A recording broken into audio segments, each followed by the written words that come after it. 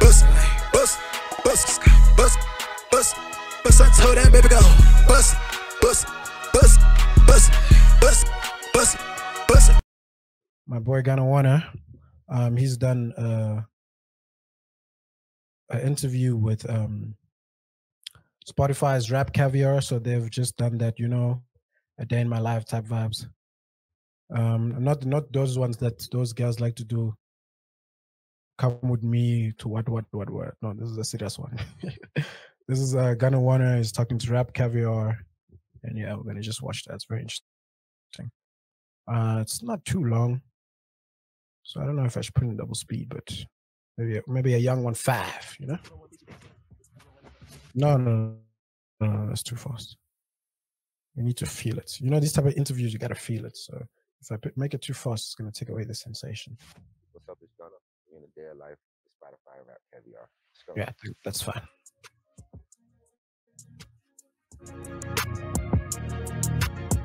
Right now, we at my mom's house. It's morning time. Had breakfast. It was amazing. Man, I'm a breakfast. I don't lie, man. Gunna is one of those people. Like, I don't like talking about myself on this channel, but anyway, I recently joined the gym, like maybe 3 months ago, just to try and, you know, get into shape and lose a bit of body fat. And one of my inspirations to do that was just looking at Gunna's transformation, man.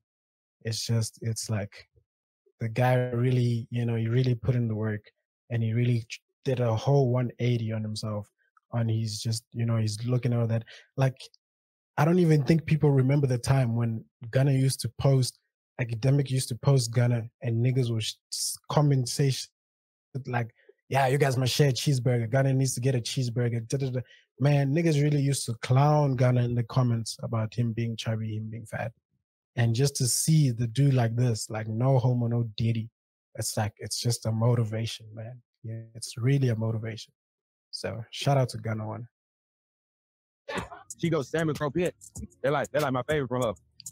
Salmon croquette. She ain't really doing that every breakfast. You got after that. You know what I'm saying?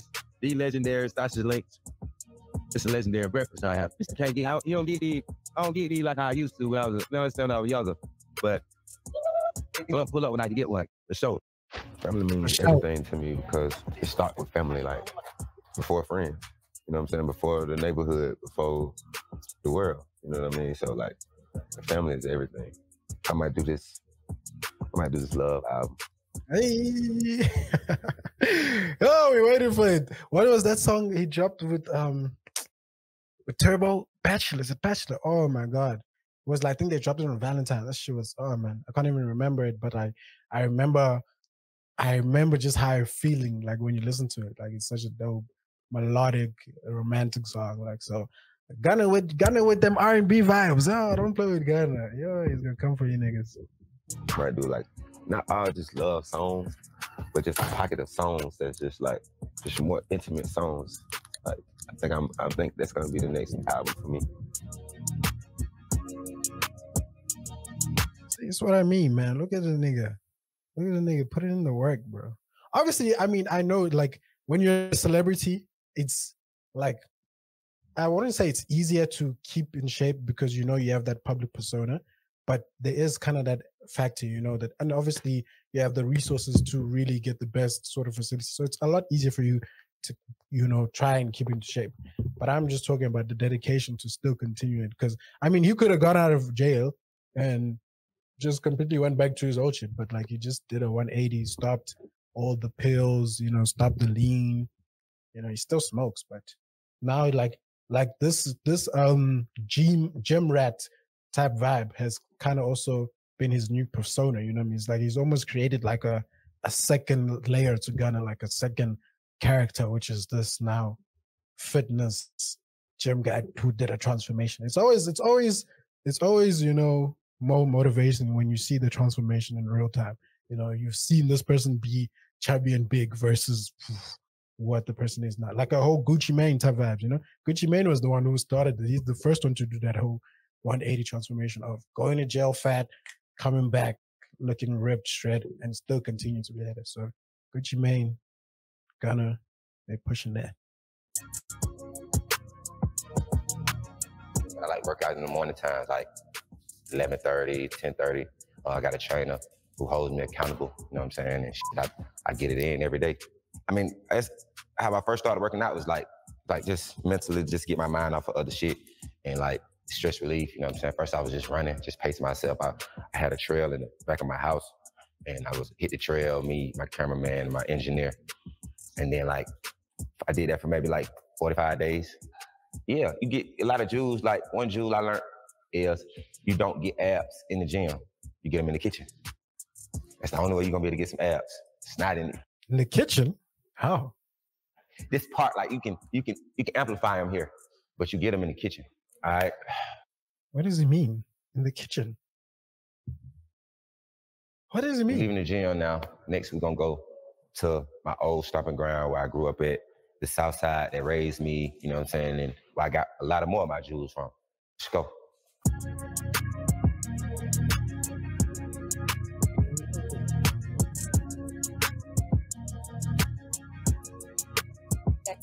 First, my room was right here, across from my mama. Then my room became. Oh shit! This is his neighborhood. Oh, cool. That's crazy. Right here.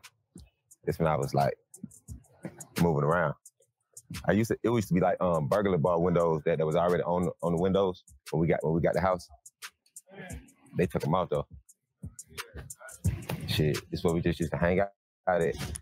So it's a childhood neighborhood. That's dope. Oh, y'all right here, man, with Southside Nietzsche, man. Understandable. It's like yin and yang, you know? It's like, what? Oh my God, nigga, what? Is that English? No. Yeah, right here, man, with Southside Nietzsche, man. Understandable. It's like yin and yang, you know? He come with his melodies, his style, he's harmonizing his melody, and I'm a little bit more up-tempo, more aggressive, you know? So we just feed off each other because sometimes I can give him a line. Oh, hey, Gunna. Is this your person you've been hiding? Yeah? Hey, he just want to pop up in his mind. He probably would have said it a different way. I probably would have said it this way. Because when he speaks, he does kind of, hey, Gunna, Spotify is exposing you here. Yeah? Is this your Quentin Miller? Is this Gunna's Quentin Miller? Nah, I'm kidding. So we feed off each other's energy. You know what I'm saying? And that's how it correct. It's just like, yeah, we've been doing this since we were kids. Drip season, the first one, a lot of that project was, we were still here, you know? So this was the real way it really got a lot of that drip season stuff. Right? I remember we made that art cover right here. I'm still signed to YSL. For sure. Let them know, man. Let them know. Rapping it. I'm still providing, like, we still pushing, like. Still pushing P. Come on. Everybody knows that. Like, niggas know the music is dropped. They've been under YSL.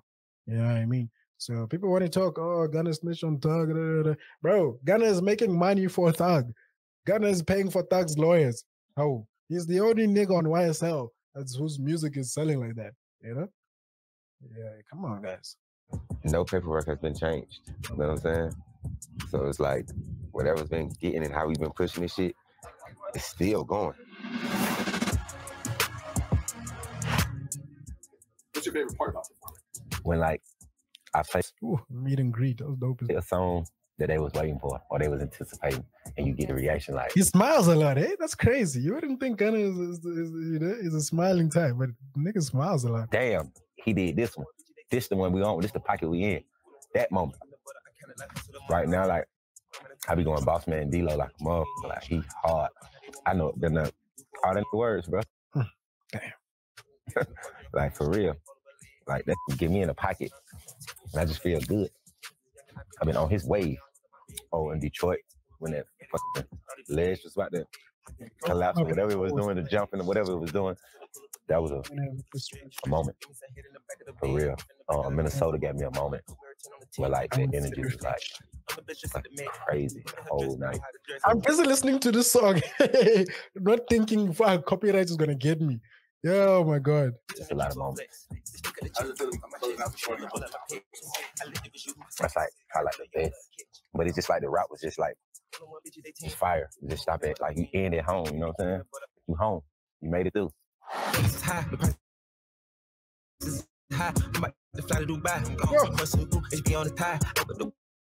101 rap, when I'm coming to the slash, they come and I come to get back. And we in Atlanta, come and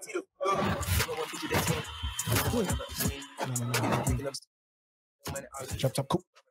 I don't know. Does putting down the volume affect the copyright? I don't know. I know if you mute it, definitely, but I don't know. I don't know if I'm being silly. But yeah, I guess that's pretty much it. Yeah, that was it. Wow, dope, man, dope. Shout out to Gunna One, man. Wishing him light. We're waiting for some more music. Fucks with him. Cool. Shout out to Gunna. Shout out to Rap Caviar. Shout out to Spotify. Shout out to Setstream. Shout out to everybody, man. All right, cool, guys. Thank you so much for watching as usual. Yeah, don't forget to like, subscribe, share your comments, do all that nice stuff, man. You guys can catch me on social media, put the links where they need to be. And yeah, I'll see you guys on the next video. It's your boy. Yes, sir, said. Bow, bow, bow, bow, bow. 101 never again. I'm here busy trying to put a time instead of ending the record.